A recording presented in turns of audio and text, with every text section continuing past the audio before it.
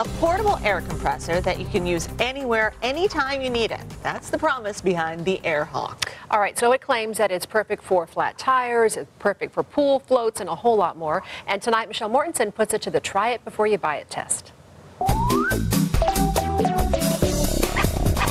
There's a new way to inflate tires, sporting equipment, and more. It's called the AirHawk, and it's revolutionary. I've gotten so many requests to test out the AirHawk Pro, and today is the day. It's only appropriate. We chose the hottest day of the year. But thankfully, this product works no matter what the air temperature. It simply takes the outside air and compresses it into tires, balls, floats, and more. It even has a built-in pressure gauge, stopping at whatever pressure point you set it to.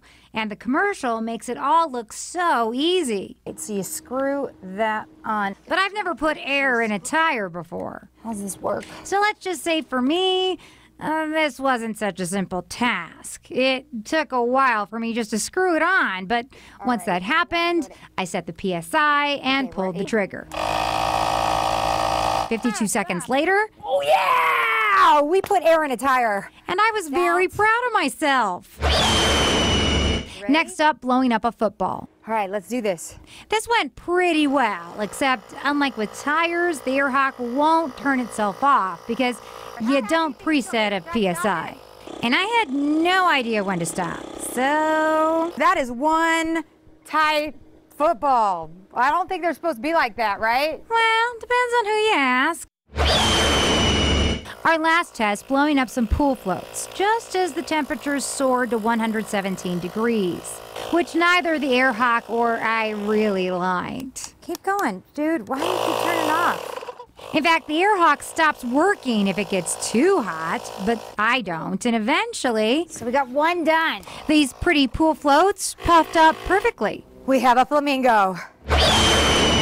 So just like the commercial promises, the AirHawk Pro does it all. Tires, balls, pool floats, and more, making it a definite deal. I love it.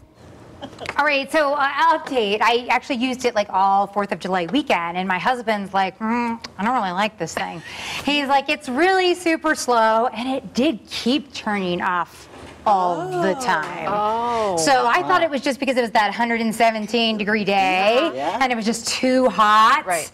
But, and I mean, it was hot this week. Yes, it's hot right now. But it's Las Vegas, so you'd like it to Right. work. But you know what? If you're on that drive, let's say you're in LA or Palm Desert or something, and you're in that area where there's like no one, and you get a flat tire and that's in your car, you've just been saved. Yes. Because it's got a car charger thing. It's How portable. much does it cost? $50 online on their website, but I've seen it around for less if you shop around. The AirHawk. The AirHawk. You know, I don't do a hawk voice very well, but you do it better. You tried. That's what matters. Yes, we did Well, try. Michelle was talking about 117 about a week or so ago, and Yes. we're inching closer to that record again with another extended heat wave. I mean, we're in July, so we knew it was going to happen again. I mean,